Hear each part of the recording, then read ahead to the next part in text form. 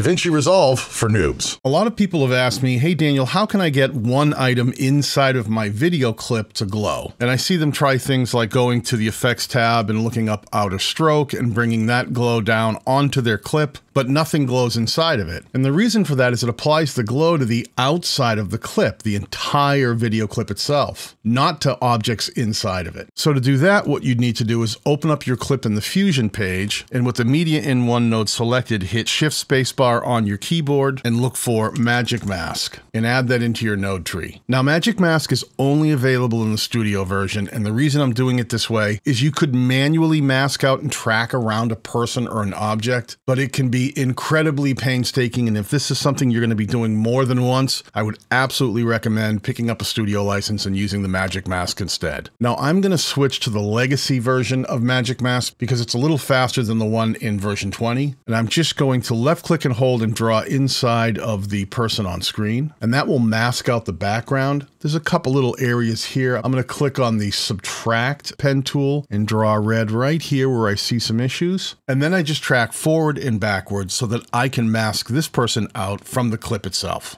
Once that's done tracking, go back to the edit page, go up to effects, make sure the search bar is set for all folders, and look for outer stroke. Bring that down and put it onto your clip. And in the upper right, we want to change the border edge from box to Gaussian. That will allow us to create a glow instead of a straight line. Keep in mind, if you want a larger glow, you can actually select inside of the number box and type in 0.1. That'll give you a much larger glow if you need it. And then you can just select the color that you want for that particular glow. Outer stroke also comes with a drop shadow, which you can turn all the way down if you don't want the drop shadow in there. Then in your timeline, grab that clip, left click and hold and drag it up into another track. And then up in your media pool, just grab the original clip and bring it down directly below your original clip. And now you'll have that object glowing within the clip itself.